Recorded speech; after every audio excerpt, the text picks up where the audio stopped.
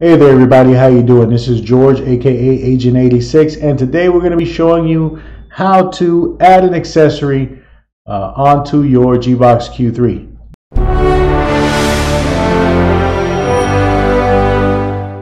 So to get started with this, you're going to click the little settings icon in the top right corner, and we'll scroll down this list until we get to add accessory.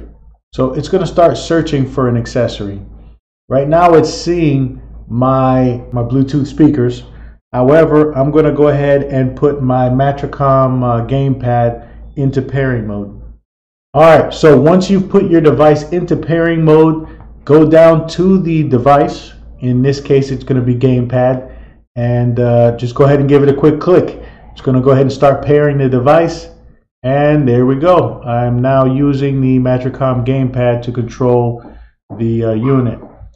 So that's how easy it is to add an accessory to your Gbox Q3. You can also access that from your Bluetooth settings. If you were to go to your apps and click on settings, you can go to Bluetooth settings, and here we go. So I'm already connected to the Gamepad. I'm going to go ahead and forget this just so I can pair it again and show you.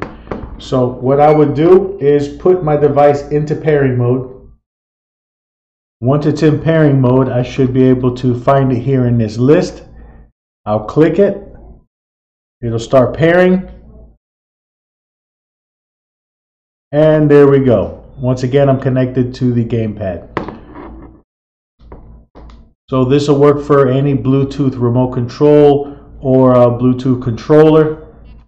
I hope this was of some help. If you need a controller, don't forget to stop by our website. Also, don't forget to hit that thumbs up and that red subscribe button if you haven't already.